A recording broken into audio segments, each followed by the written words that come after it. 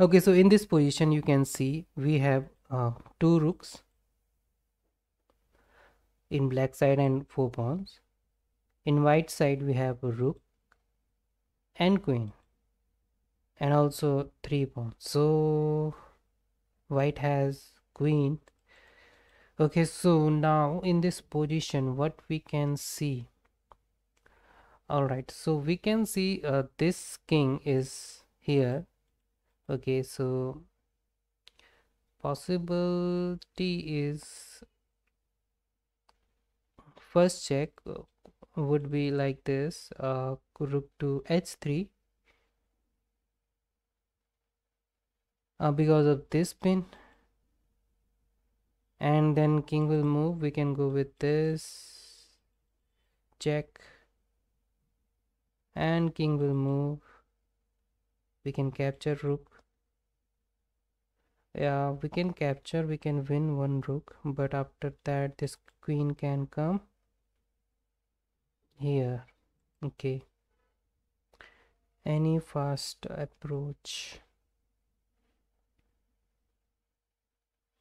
We can go with this check. King will go to g1, then we can go with,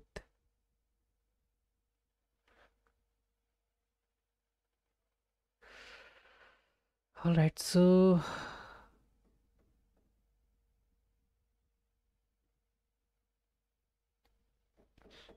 then we can go with this rook to d1, but after king to f2 we can push this pawn. King will move here. No, we can't go with this. This is defended by this pawn. Okay, so possibly we can win rook in this position. Yeah, I think so. Okay, so it is not like that.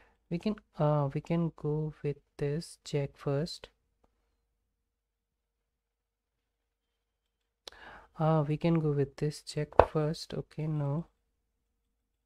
If we go with this check,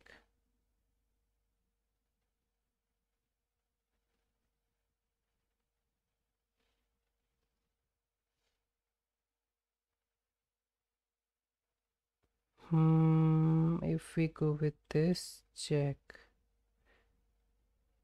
then king will move here.